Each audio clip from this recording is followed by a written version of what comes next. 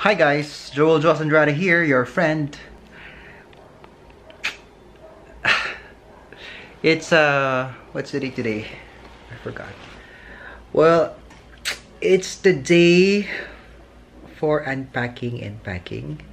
You see, I'm moving to Boracay.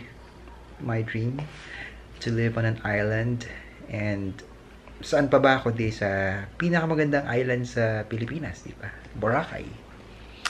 But before I get to do that, I need to sort things out here in Manila first. You see, I've been living here in Manila for the longest time, for as long as I can remember.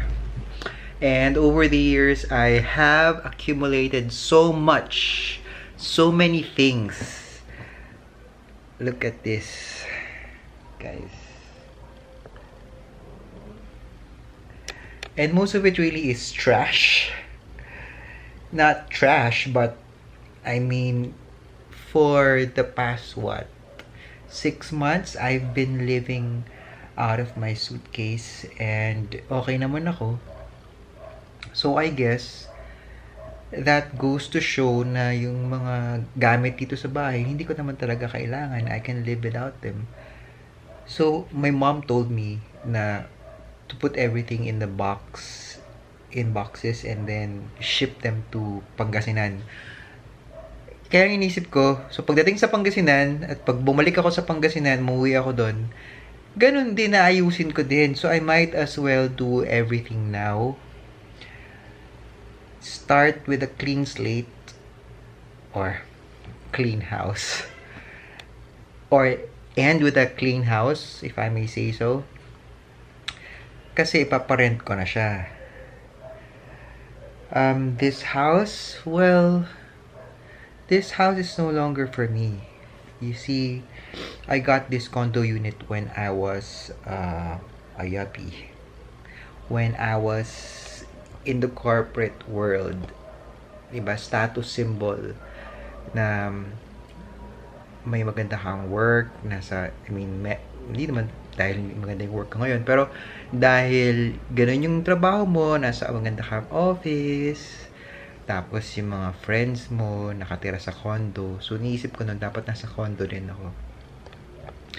But things are different now. You see, I am a digital nomad. I can work anywhere as long as I have my laptop with me, as long as I have that data connection. So this is no longer for me. I don't see myself living in a condo unit for a very, very long time. I thought I would, but things have changed over the past, almost 3 years already.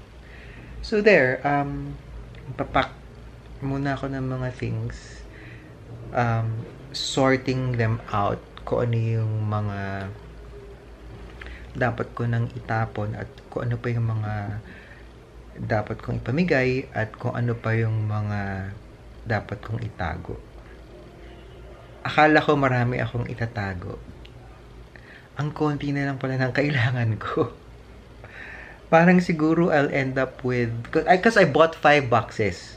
So I think I'll be able to use all 5 boxes, but most of it would be clothes that I will give away anyway in the province. But yun, so yun yung nangyayari sa akin ngayon. So wish me luck, guys.